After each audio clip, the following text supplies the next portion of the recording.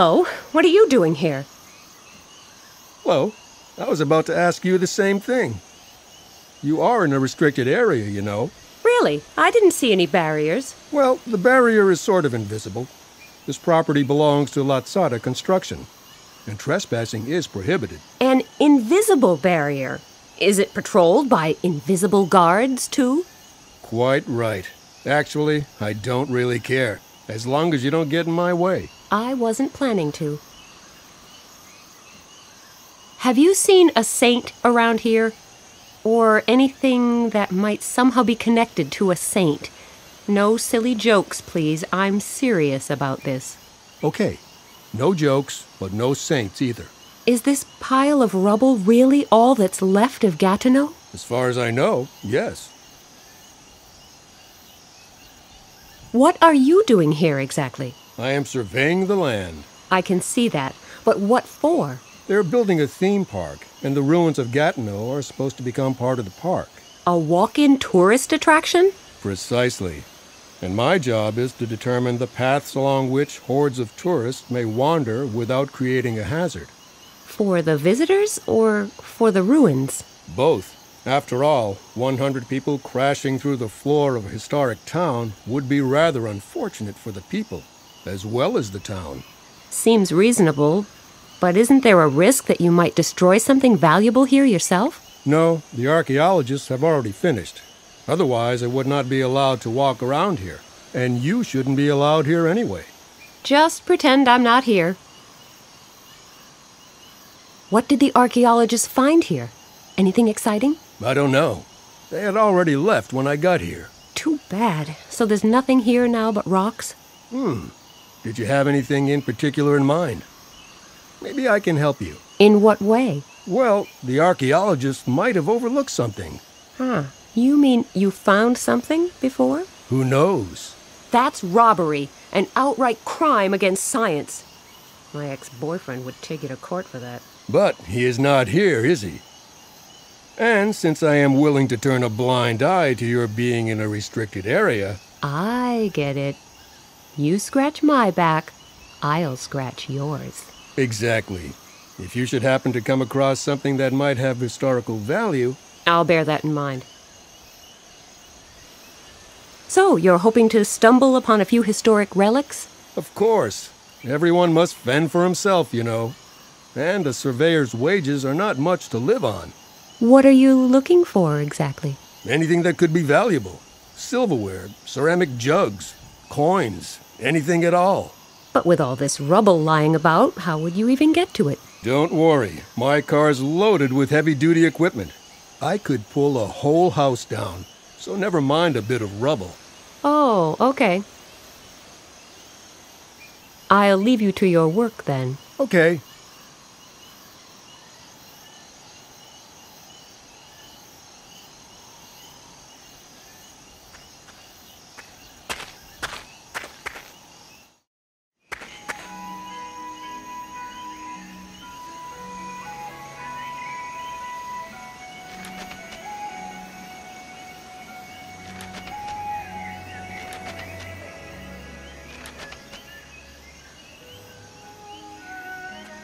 Here's something to get hooked on.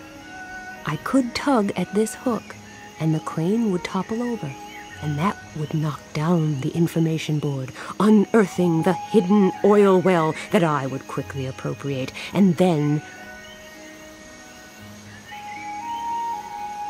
the town of Gatineau, as it must have looked in the Middle Ages. I'll just push one of these buttons. Dear visitor, welcome to the Gatineau excavation site. We would like to give you a brief overview of the eventful and mysterious history of the medieval town of Gatineau. Please select one of the following options. In the late 7th century, Benedictine monks built an abbey on this spot in memory of the late Archbishop Austrebert of Rouen. In just a few years, the abbey blossomed into a thriving town that gained particular importance due to its location along the trade route from Rouen to Paris.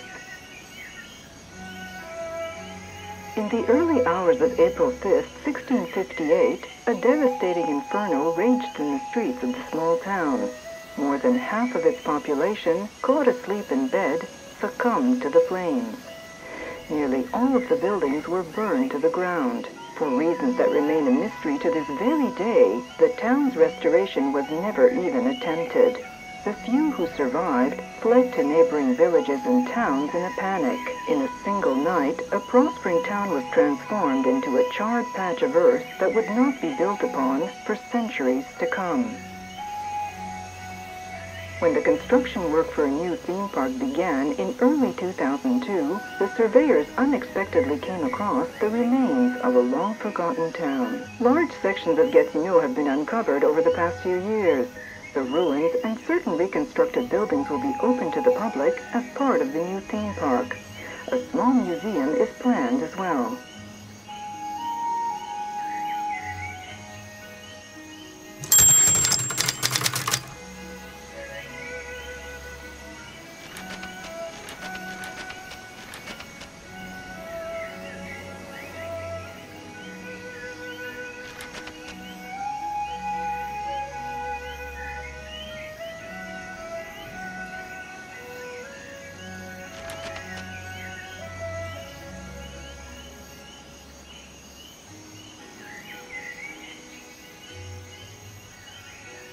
A construction vehicle.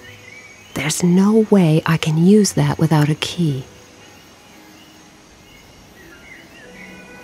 The cleanest, sweetest smelling snack stand I've ever seen. Of course, that might be because there's nothing cooking. Aw, shucks. A great big tear in this here empty paper cup.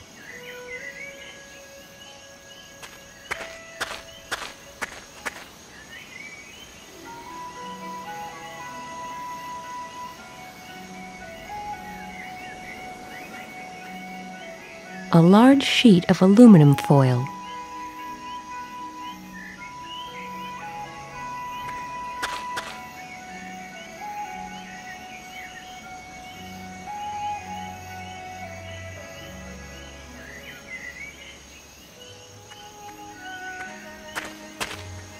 Fortune cookies. Somewhat shapeless. Looks like they're homemade. I'll just take one of these fortune cookies.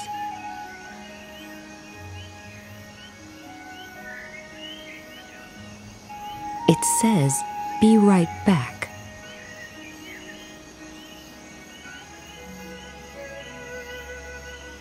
Do I look like the kind of person who just picks up anything that isn't nailed down? Yes, all right. I'm going to leave it there anyway.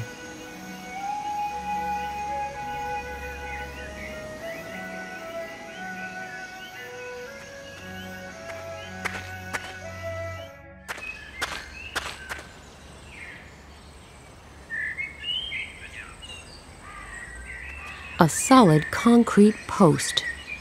It is an ever-fixed post that looks on tempests and is never shaken. The sign says, "To the ruins of Gatineau." The sign can be turned, but what way should I turn it? And why?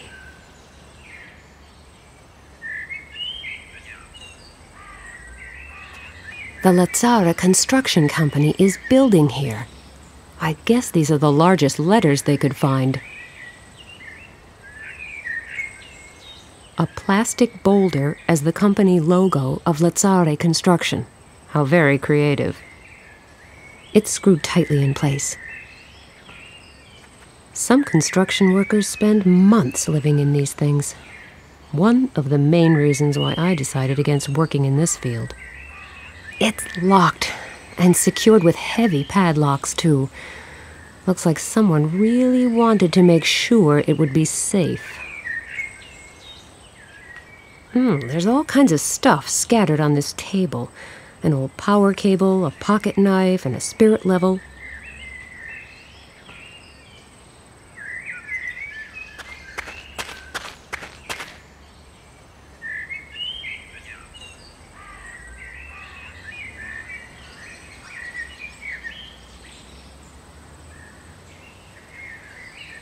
Artistically wrap a sheet of aluminum foil around a paper cup and you will get a paper cup wrapped in aluminum foil.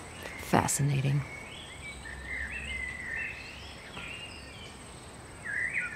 It doesn't really look all that fortunate.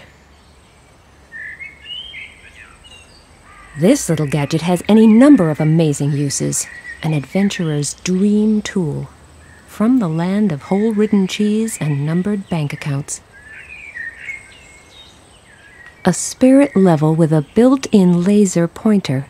Goodness knows what it's used for. An extension cable. A small cloth pouch. Très chic. I would love to just hop in the car and drive far away from here. However, that wouldn't solve any of my problems. It prohibits parking for anyone but the employees of Lazzari Construction. A sign is screwed in place quite firmly. This car wasn't parked here yesterday. I can't repair it, and I can't really do any more damage either. I think I should just let it rest in peace.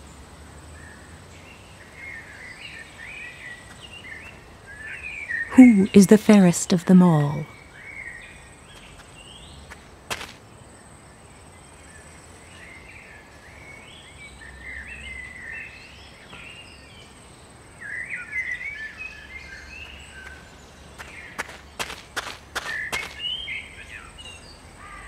This pocket knife is really unique. I hope I don't lose it. This boulder may be fake, but it sure looks like the real thing.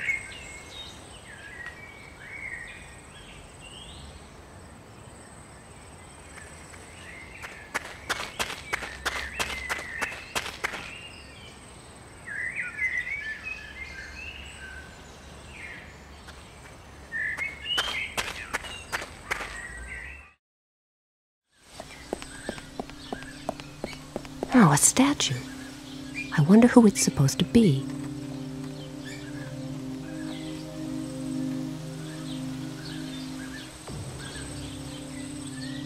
Oh, here you are. Yes. What is this statue? No idea. I was hoping you could tell me. There is a plaque on the statue.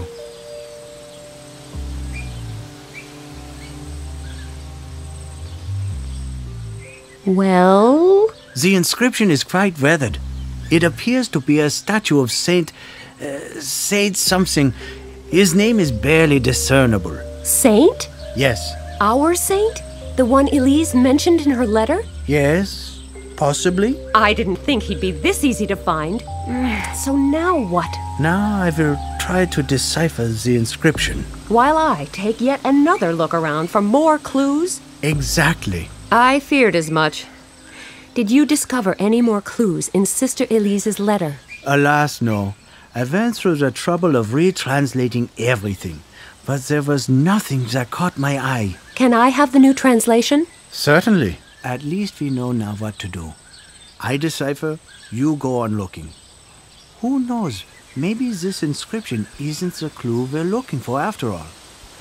What else then? No idea. Okay. I'll keep looking. This is very likely the statue Sister Elise mentioned, which means that this statue shows the way to the hiding place. Now, I only need to figure out what that means. Yeah, right. Only. Oh well.